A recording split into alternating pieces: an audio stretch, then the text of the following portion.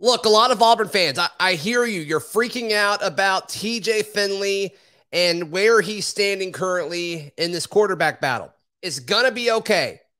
I'll tell you why on today's Locked On Auburn. Well, Zach, I actually just finished crushing some chicken farm, and I am freaking ready to rock and roll. You are Locked On Auburn, your daily podcast on the Auburn Tigers. Part of the Locked On Podcast Network, your team every day. Yes, welcome on into Locked On Auburn, your daily Auburn Tigers podcast. I'm your host, Zac Blackerby, and thank you so much for making Locked On Auburn your first listen every single day, because it's your team every single day. Joining as he does every Monday, Baseball Zone, Lindsay Crosby, of course. He is a writer at auburndaily.com. He is the host of Locked On MLB Prospects also.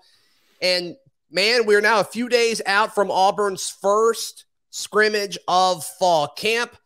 And if you missed it, we recorded a show that was kind of immediate reaction based on everything that we have heard with Daryl Dapprich. I went up Sunday morning, but Great Lindsay, thank you, Lindsay. I mean, the big thing, right, is everybody responding to the quarterback position, because obviously that is the biggest story of fall camp.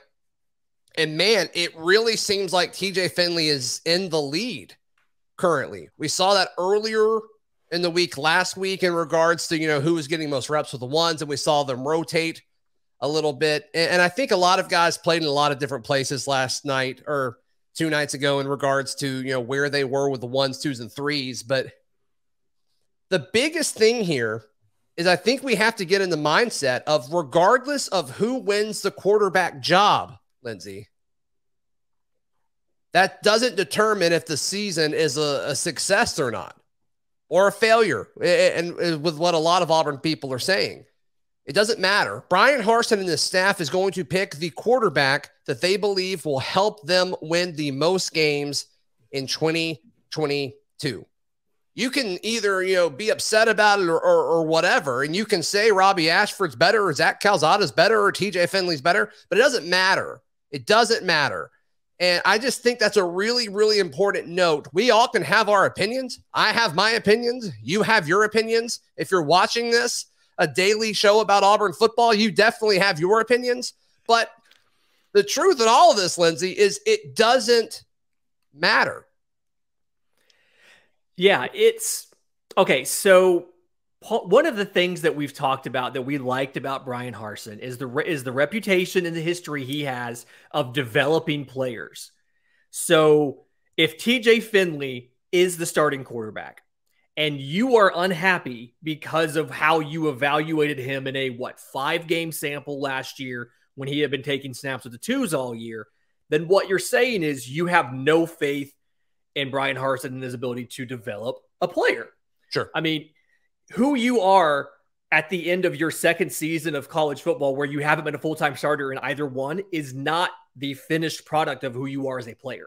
Agreed. And so most of us, you excluded, but most of us have not been into fall camp. We have not seen these practices. We did not see what they did over the summer. It is a very real possibility that TJ Finley has taken significant strides since last year. And I think if this coaching staff, like you said, if this coaching staff makes the pick of TJ Finley's the guy, it's for a reason. And we need to give the benefit of the doubt to Bryan Harsin and to TJ Finley. Yeah, and there's a couple of angles I want to take on this, Lindsay. Okay. The first is, Bryan Harsin made it very clear it's not about just passing and throwing the football. He made that clear in the post-scrimmage press conference. We talked about that a little bit on the Sunday show. But in a general sense, he cares more about the leadership and relaying the calls and a lot of the logistical stuff that goes with playing the position. Obviously, execution is extremely important, but I think execution looks different to different people. And so, obviously, you need to be able to deliver the ball where it needs to be, but there's more to the position than just that. And based on everything Bryan Harsin said and people that attended the full scrimmage that I talked to, it sounds like TJ Finley is the best at that, as far as relaying the call, getting people in position, and running the play that is called, and all 11 people on the field being on the same page. It sounds like TJ Finley is the best at that, which makes sense, right? He was here a year ago. The other two that he's competing with or not. So that totally makes sense. On the other hand, do you have any thoughts on that real quick? I was going to say that is where you expect him to be. Like that is what you should be seeing, given the fact that he was here all last year. Ashford was here in the spring. Calzada was here in the spring, but didn't have a chance to take live reps. So that makes sense if 1, 2, 3 breaks down Finley, Ashford, Calzada based on that. Mm-hmm. And then I still stand by my comments that I made throughout the first week of fall camp. When we were out there, I think Calzada has a better arm than TJ Finley. I do. But if you don't know the playbook, which it sounds like that's an issue, or if you can't do the other things that are being, the quarterback, then it doesn't matter. And also, like, just talking to players see TJ Finley as his quarterback. They really like TJ. They all rally around TJ. And that's not me saying that they dislike Calzada and they dislike Robby. That is not what I'm saying. But I think a lot of folks in this locker room see TJ as a leader. And for Bryan Harsin, which we've all talked in time again, how much of a culture guy he is, for him to gush about how TJ Finley handles himself in the locker room immediately after the scrimmage, I think that's pretty telling. Yeah, TJ Finley is a guy, we know that the team loves him. We know that he's been around. It's a situation where ultimately if he's the starter, that's because he's the incumbent. He has the most the most history with this locker room, with the playbook, with the coaching staff. He has the most experience with these players in the locker room, with the coaching staff, with the playbook. And it's going to take, you're going to have to be markedly better than him to pass him on the depth chart. I mean, that makes logical sense. And I think it's something where we all kind of got in the trap, and I'm probably guilty of this too, where you see a Calzada transfer in and you're like, oh, he's the guy. He's coming in to start. He's the first transfer they took. You kind of think, okay, he's the guy. Whereas it may have been a situation where they genuinely said, let's get as many players as we can that we feel like can compete, and let's see who is the best of the best. It'll push TJ Finley a little bit. It'll push Calzada a little bit, and let's see what happens. And if this is what happens, TJ Finley has earned the starting job. Right. And we just have to assume that this coaching staff is doing what they believe is best for this football team. They want to win football games more than anybody. There's another 2 angles that I want to talk about in regards to this quarterback situation, and if Finley is truly the leader in all this. We'll share that in just a moment. Today's show is brought to you by LinkedIn Jobs. As you gear up for fall, you need the right people on your team to help small businesses fire on all cylinders. LinkedIn Jobs is here to make it easier to find the people you want to talk to faster and for free. You can create the free job post in minutes on LinkedIn Jobs to help reach your network and beyond to the world's largest professional network of over 810 million people.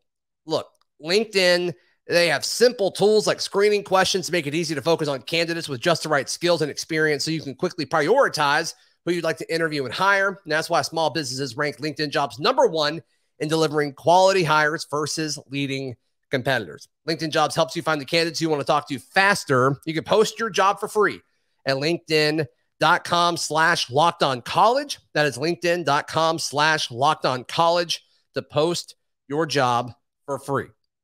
Lindsay, Crosby. There's another angle here that I think really says a lot about this coaching staff when we talk about this quarterback battle.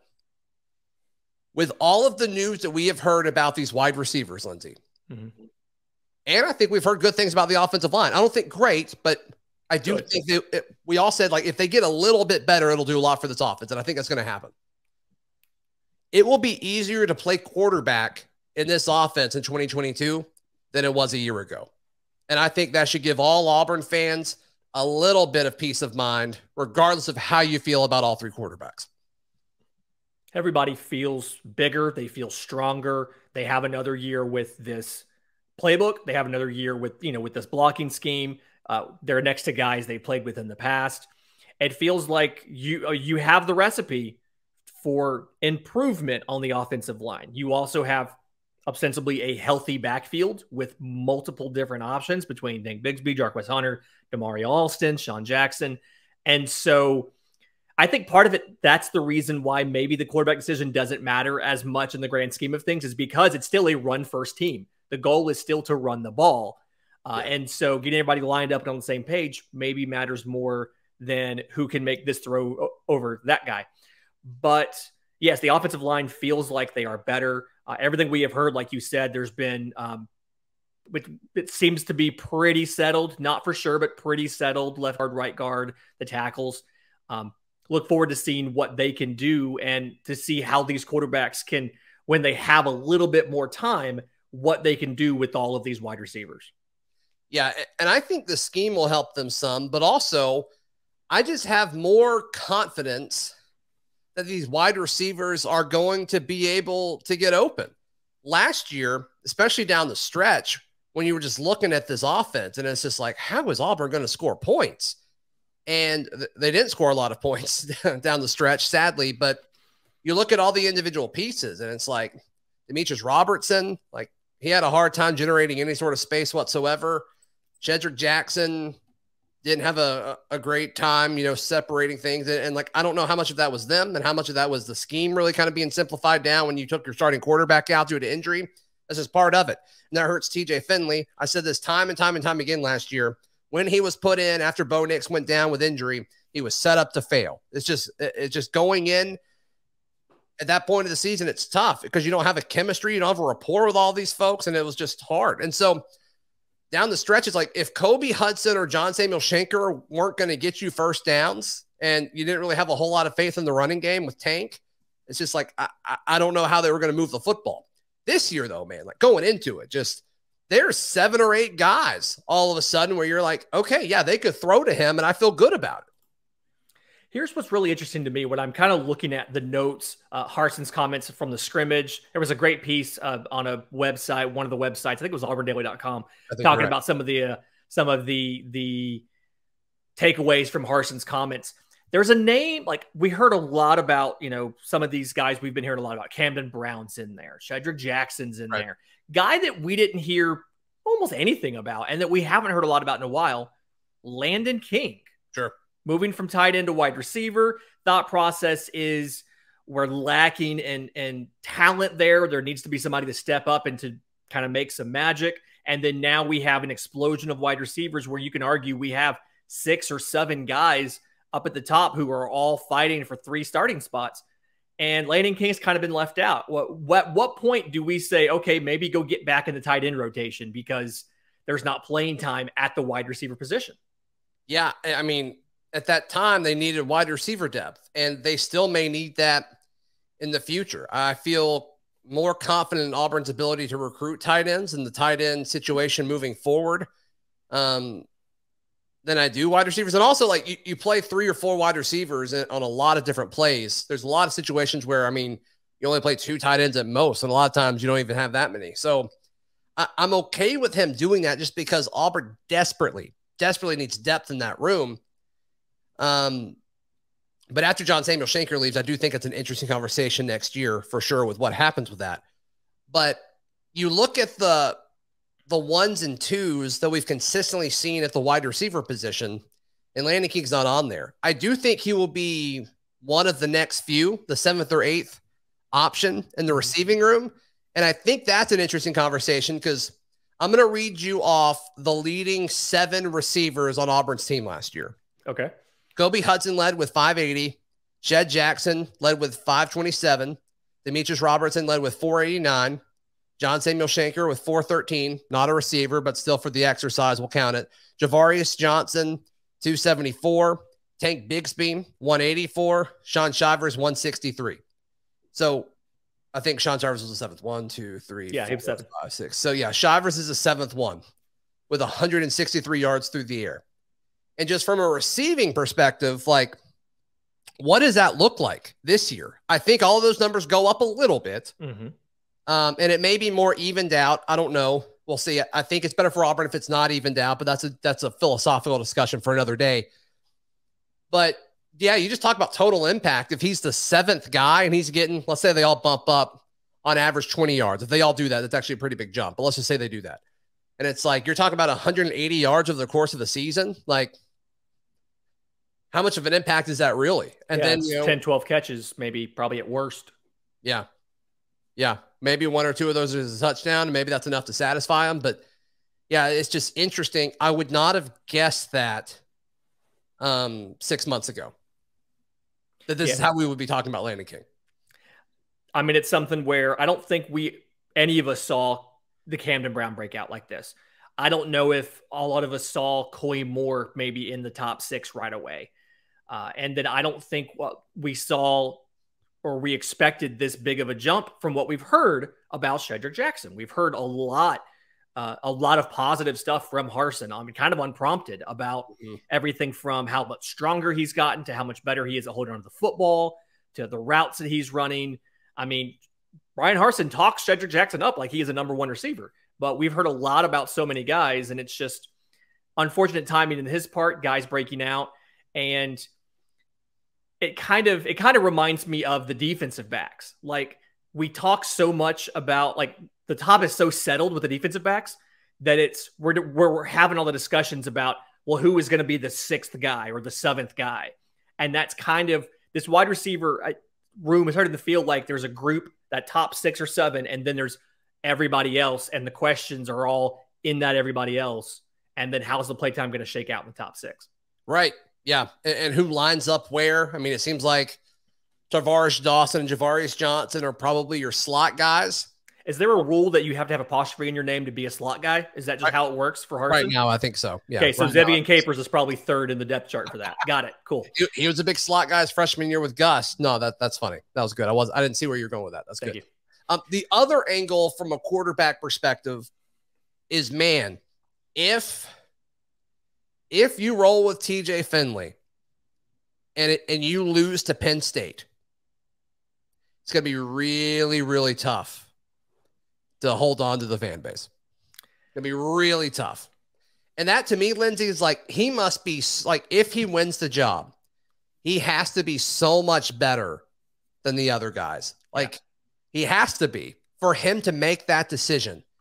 And still, we've got several weeks until, this may be determined. We don't fully know. The second scrimmage is Friday. There's a chance maybe we know shortly after that. I don't know, but there's certainly a chance of that. But man, it's just, if Finley is the starter and Auburn loses to Penn State, or, somehow pulls out a close one, but like the offense, like what Auburn almost did in the Iron Bowl, where like the offense was terrible, but you still kind of squeak out a win, like that type of thing. Same with LSU a few weeks after that. Like, that would just be, it'd be tough. It would be really tough to kind of save face through that. Yeah, I mean, last year, TJ Finley finished as, a 55% passer when you round it up. Yeah. I think if he's the guy, he has to be significantly better than that. Like you said, he can't be marginally better than Calzada and Ashford. He has to blow the fans out of the water because, like you said, he's underwater right now. Like, to use a banking terminology, he's underwater. And so, I mean, he's having to make up ground. He has no equity with the fan base right now. It's an interesting thought process. And if he is the quarterback and we lose at Penn State, do you see Auburn making a change right there? How does that work? Yeah, right. And like, I mean, it helps that it's at home. Like, that helps you. Or maybe it doesn't. Maybe they turn on him if it goes south late in the second quarter. Like, maybe it's not better if it's at home. I don't know, but it's going to be an interesting dynamic. I think after talking to folks that went to the scrimmage, Lindsay, I feel decent about the fact that if he's the starter, he seems like he is just taking a massive step forward. And if he's taking a step forward, great. Like, we need to understand that's what we hired Bryan Harsin to do, was to make players better. That's why we brought in a wide receiver coach who played in the NFL. That's why we went to bring in an offensive coordinator. Didn't work out. We brought in an offensive coordinator from the NFL. We were trying to get the best possible teachers to make these guys better. I forget about Austin Davis all the time. I forget that whole thing. Auburn coaching legend Austin Davis. Goodness gracious. But Finley's got traits. I mean, you love that size. You love his cannon. It's just, can he put it all together? Can he get a little bit more touch? Didn't really turn it over a whole lot. You like that. Even when they weren't playing well, he still took care of the football. And I hear the comments coming in now. Oh, he overthrows everything. It's like, yeah. Like, I'm not saying that he was great last year. I'm not saying that. But I do think you can look at his traits and be like, there's a chance this can all come together. And there are people in the Locked On Auburn Discord, and you can join that by clicking the link. It's free in the episode description down below. And there, folks went back and watched the Iron Bowl last year to watch TJ Finley and the South Carolina when they're posting what they saw from him. I'm cool with that. You can totally do that. But it's not like, let's just don't pretend it's the same situation here. It's not. This is not. I mean, he is being able to be groomed as the starter over the course of the entire offseason. The wide receiver situation is significantly better than the situation he was placed in against South Carolina. And the offensive line situation is better. And I think the scheme situation will be better. TJ Finley's not a Mike Bobo quarterback. And I mean, maybe over the course of the season, he could become one, but like, that's just not what they were trying to do there. So you can do that. You can point to South Carolina. I'm getting a little passionate right now. You can point to the South Carolina game. You can point to the bowl game. You can point to the Iron Bowl. It's not the same situation. I mean, I don't know where that passion came from. I'm so sorry. No, it's fine. The people love to see you fired up. I am here for what this coaching staff decides to do. I mean, point blank. Like, it's something where if you don't like it, if you're frustrated by it, wait till you see an actual game. You have not seen TJ Finley play quarterback in 2022. Like, full stop. You have to remember that. Yeah, TJ Finley, and you alluded to this earlier, TJ Finley has never played a game where he was groomed to be the starter in the offseason. It just hasn't happened. And some folks will say, well, yeah, because he's never won the starting job because, maybe he hasn't been good enough. And dude, maybe that's true. I don't know. Like, I'm not telling you Auburn's quarterback situation was great going into fall camp. But I do think you can look at all three of them, and all three of them have different traits that you like. But let's pump the brakes on acting like Auburn's only going to win 3 games next year because TJ Finley's winning the quarterback battle right now. Assuming he even is winning the quarterback battle, Lindsay. Like, let's just pump the brakes for a second. Chemistry is a real thing. Like, that's the thing that we all forget is we think you take a Calzada, you plug them in, and you go. Like, chemistry is real. It takes time for quarterbacks and wide receivers to learn where he likes the ball, where he throws the ball, what he's going to do on a scramble. And like, it is very plausible that with more time, TJ Finley is now a lot more comfortable with these receivers where he looks significantly better. Right. All right. Auburn has landed a new commitment, JC Hart. We'll talk about why we think that's such a big deal in just a moment. Today's show is brought to you by Built Bar. If you haven't tried Built Bar Puffs yet, you are depriving yourself of one of life's greatest joys. And guess what? There's a new flavor. Ready? Delicious, indulgent cookie dough covered in chocolate. That's right. Built has done it again. Let me introduce you to my new favorite cookie dough chunk puffs. They have a light, chewy texture, real cookie dough chunks. And of course, they're covered 100% in real chocolate. One of my coworkers who also got some cookie dough chunk puffs sent to him, it was like, I wish I just had more of the cookie dough chunk that's in there. And we're all like, bro, that's just cookie dough. that's all it would be. But yeah, be sure to check it out. Built.com. Use promo code LOCKEDON15. Different promo code this time. LOCKEDON15. LOCKEDON15. And get 15% off your order. That is LOCKEDON15 at Built.com. Lindsay Crosby, the Auburn Tigers added JC Hart, the 3-star corner from Lochapoka. I've said it several times. If he played at a bigger high school with more coverage, he would be seen as a 4-star corner. I'm very confident in that. He has all the traits that a 4-star corner has. And then some. His length is fantastic. He's very physical. He's good in space. He can play off ball or on the line of scrimmage. There's a ton of things to like. So Auburn now has 7 members of this 2023 class. And 247 Sports has Auburn ranked as the 64th class. which is 13th in the SEC per their rankings. Rivals has them as the 56th class, which is 12th in the SEC. And On3 has Auburn as the 39th class, which is also 12th in the SEC. But, man, I think this is a guy that his path to playing time is probably the slowest of the 7 guys committed right now in the 2023 class. But the upside of JC Hart, man, it is incredibly. His upside is NFL corner, which I love. Very exciting. You are a big defensive back guy. When you tell me that you're excited about this guy, then I am going to listen. 6'2", 175. He fits the model of what the NFL is looking for in those bigger, longer corners, better able to stick as far as, man defense, things like that. So I like the idea of saying, hey, Zach Etheridge, take this guy that people have lower expectations on because he's a 3-star, warranted or not. Work your magic, and we'll just write off the first year, and then we'll see what he does in year 2.